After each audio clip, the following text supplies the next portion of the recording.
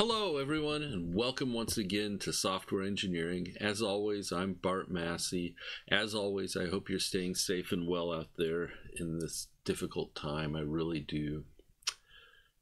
Today I want to talk to you about continuous integration, CI, and continuous deployment, CD, a topic that over the last 5 or 10 years has become a really big deal thing in the business.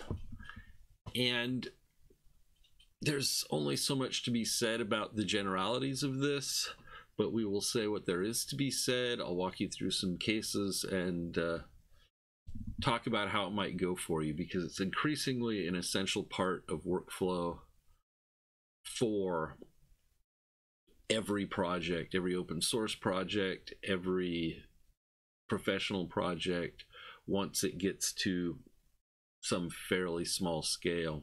So let's just talk about why and what. And it starts with this sort of principle that is sort of a mantra of DevOps, which is the field in which CI/CD kind of lands, which is this idea that everything that can be automated should be automated. And this is, on the face of it, a pretty reasonable idea. The idea that we should always trade people for machines as much as possible, because machines are cheap, machines are more reliable than people. Of course, it's kind of interesting when we were talking about Agile not that long ago. Maybe you were supposed to have forgotten this by the end of the book. We also said that we value people over tools. Well, you know, it's interesting how that goes sometimes, but here we are looking at tools that we can use to make it need less people and less care to make sure that your project works. I mean, the other problem with that statement is that automation has its own costs, people costs as well.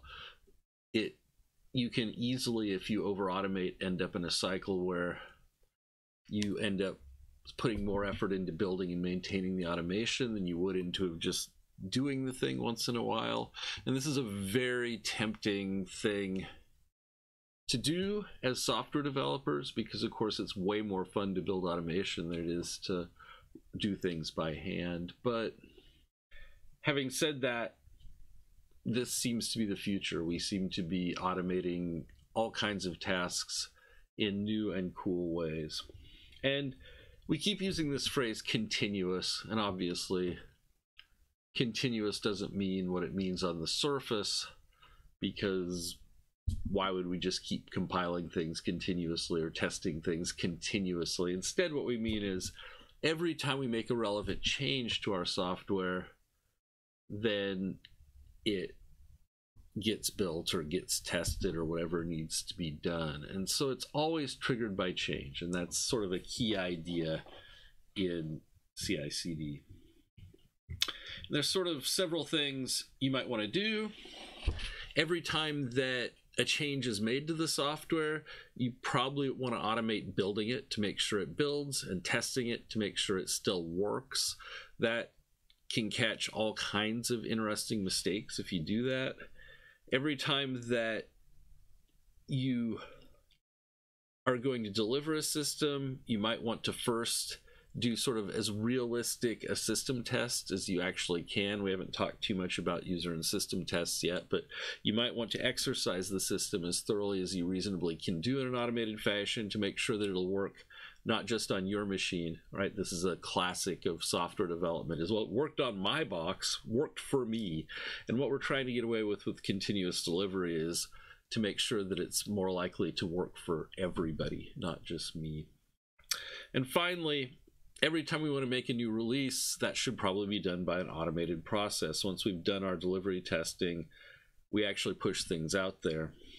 And for services, that may literally mean updating the running service on the fly when it's deemed time to do it.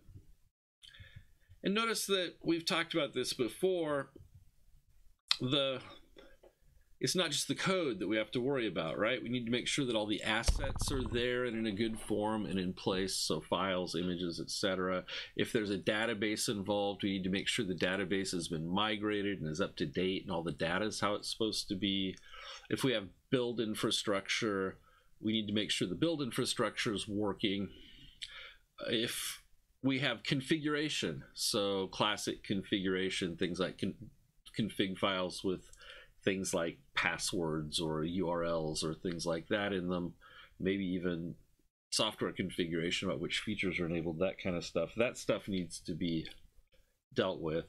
And finally, there's tests that we need to maintain the tests as well. So we're maintaining a lot of stuff when we do this.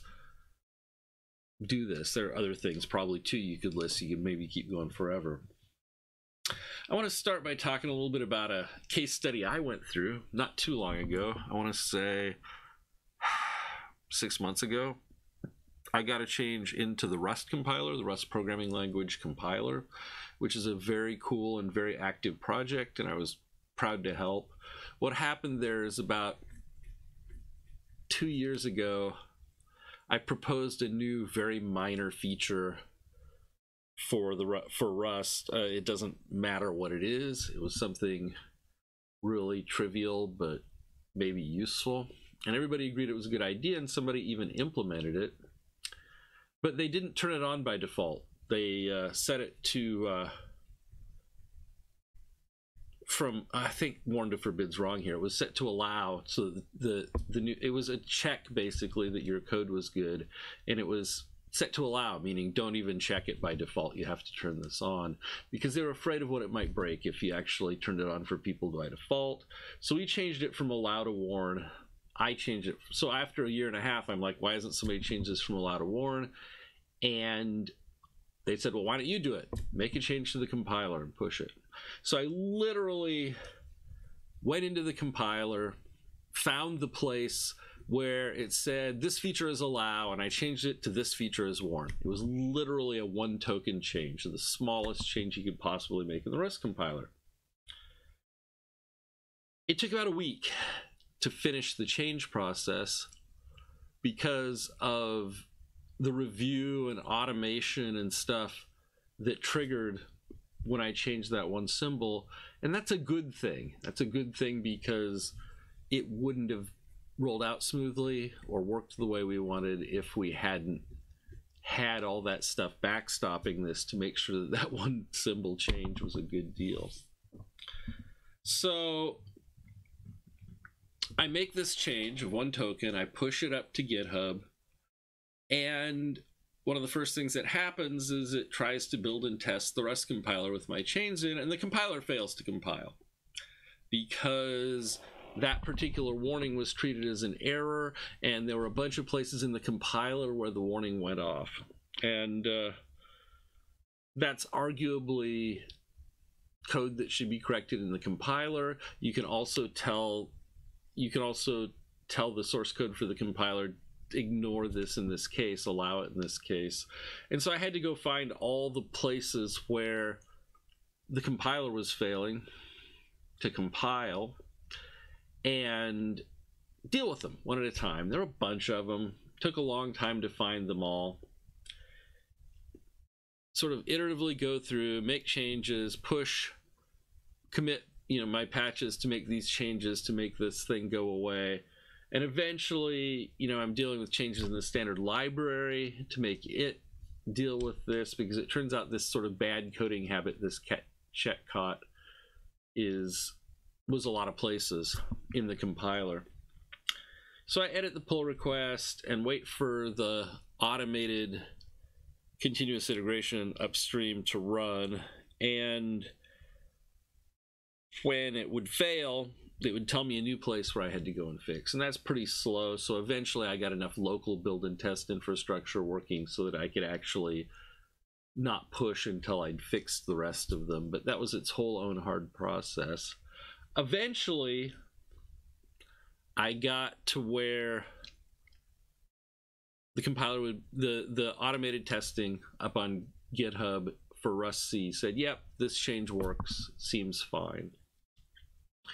Now, especially given the experiences we had inside Rust in the Rust standard library, it seemed concerning that pushing a change like this out to that's effectively a change to the Rust programming language might cause people real problems, in which case it would have to go through some more complicated process if it was going to be accepted at all. And so I requested and got what's called a crater run. Crater is a tool that was built by the Rust team that goes out and tries to find all the Rust repositories on GitHub that it can, and takes all the stuff in the Rust repository, official, in the Rust user contributed repository that it has source code for, and tries to build all that source and test it. In my case, it was just, will it build? I didn't really care to test it all. So Crater went around and found literally hundreds, thousands of packages and built them all with my fixed compiler. And we found 2 bugs. There were 2 projects, one of which was significant, one of which was less significant, that failed to compile after my change. And so I put in pull requests to those 2 projects and asked them to fix their source code so that it would compile. Both of those projects were treating warnings as errors, which is why they failed to compile, and they chose to keep doing that, but they at least fixed this new warning. And so then we all agreed that it was all cool, and the pull request that I'd made to turn on this feature was requested, was accepted and merged. So now the feature becomes part of what Rust calls their nightly branch, meaning that it is a development release that people may use and may try, and a lot of people in the Rust community do if they want to, but it's not guaranteed to be particularly stable or right at any given time. We're doing good because we're pretty sure we aren't breaking anybody's builds by turning on this feature already before we put it on dev. And now people have experience with it on dev, and maybe they find some issue that all our automated testing didn't catch. In this case, not so much. After a while, everybody agreed, and in the next, nobody reported any problems. And in the next stable release of Rust, of the Rust compiler, my fix was in there. Yay! It had made it onto main. So that's a big adventure for a small change, but that's the kind of process that we go through literally dozens of times a week with the Rust compiler. This is a very large, very active project, and there's so much stuff going through this process, a lot of it a lot more significant than what I did, all of it much more significant than what I did, and so in that environment where literally hundreds of people are working on literally millions of lines of code at a very rapid pace, you have to have these automated tools. They will save you just worlds of grief. So that's sort of the success story of Rust automation, of Rust CI/CD. So how does this all work? Typically, and this is what we're going to concentrate on in this course anyway, a real common thing is to use cloud containers on the machine that's hosting the repository. So what's a cloud container when it's at home? Most of you know services like Amazon, S3 and Microsoft Azure and Google's thing all have these giant server farms, and you can ask for virtual machines on there. That's the cloud that you can run stuff on. You can pay them a little bit of money, and you get a lease essentially on a machine that you can go run stuff on to your heart's content, or at least to some content. And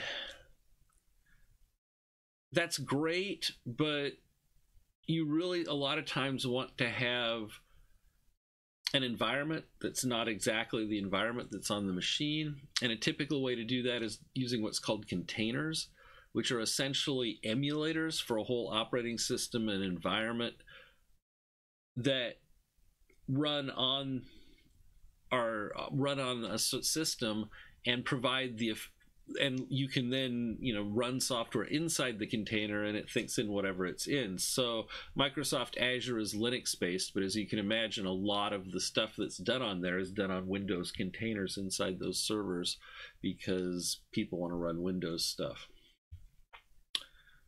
So how does this work? Well, in our case, it's probably going to be GitHub Actions, which is a scripting syntax, scripting setup so that you can script how CI and CD is going to happen up on GitHub. And GitHub generously, for open source projects and small projects, will provide these services free for rent. Literally will pay to rent cloud time on Microsoft Azure for you without you having to pay a cent. For larger projects or corporate projects, you have to pay, obviously, a little bit of money to get this service. Anyway, so GitHub has set it up so that you can very conveniently, using this GitHub Actions setup, build Docker containers that, Docker being the normal container thing these days, build Docker containers to run our stuff in, and it will upload them to the cloud behind your back. There's other choices, by the way. You don't have to use Docker or GitHub Actions. You can use Travis CI. That's a popular one from before GitHub's Actions existed that's used on there a lot. But in any case, now every time you're ready to release a system, the system is automatically built and realistically tested. So typically the way you set it up is every time you